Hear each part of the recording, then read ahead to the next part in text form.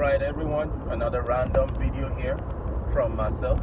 I think I'm gonna start using a keyword on my YouTube, and it's gonna be poor man. Let's see.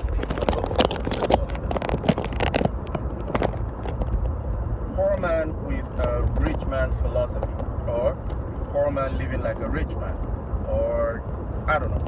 Whichever one, I'm going to have a think about it. But the purpose of this video, I just want to ask a question.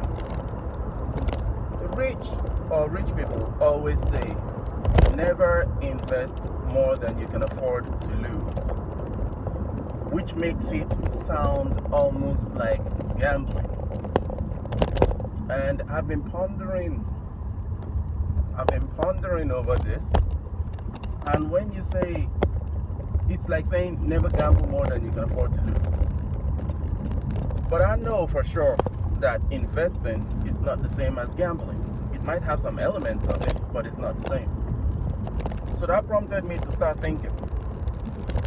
Because I'm working on a model where I don't have savings.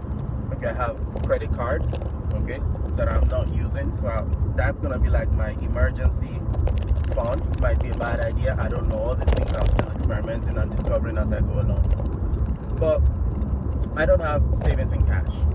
The vast majority of what I make is going into investing in stocks, selling options, either put options, call options, poor man covered call, or lips, or whichever one. And of course I can't afford to lose all that money, the hard-earned money. I'm on my round now doing the Uber delivery. Just finished my 9 to 5 work. It's 5:30, and I'm doing my Uber runs right now.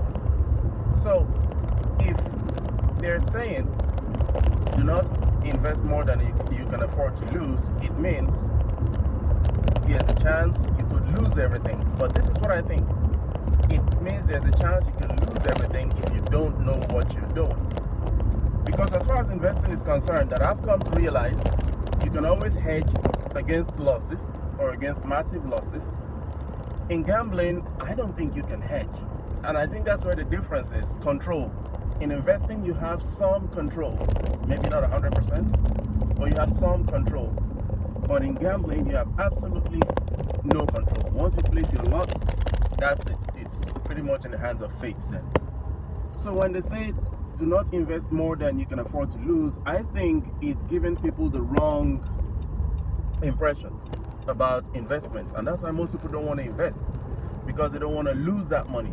But here's the thing, and here's the catch.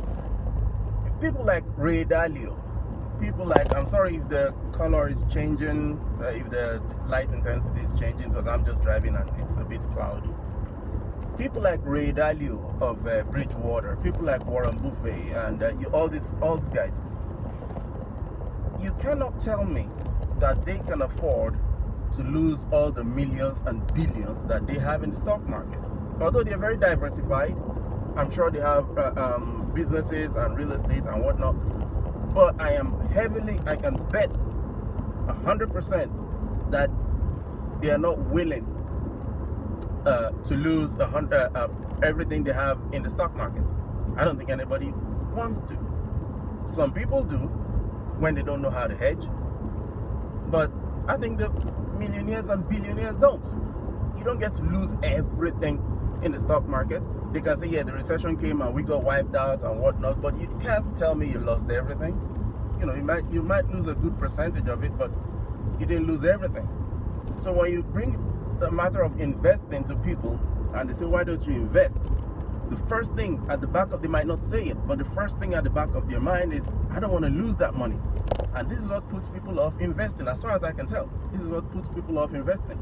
Because there's the element of, I'm denying myself of what I want to do with the money now to use for later, or to use for later, but there is no guarantee or assurance that that money will be there for me later. If the market, turns against me, then I'll lose a huge chunk of it, or I'll lose most of it.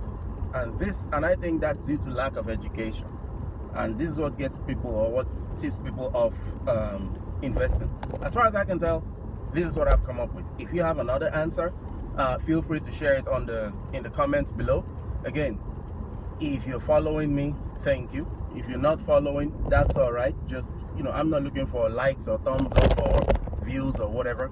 I'm just putting this up as a journal to hold myself accountable, put my thought process out there, and I'll be referring to it in a few years' time and watching myself and laughing like, look at the way I was. I remember when I started.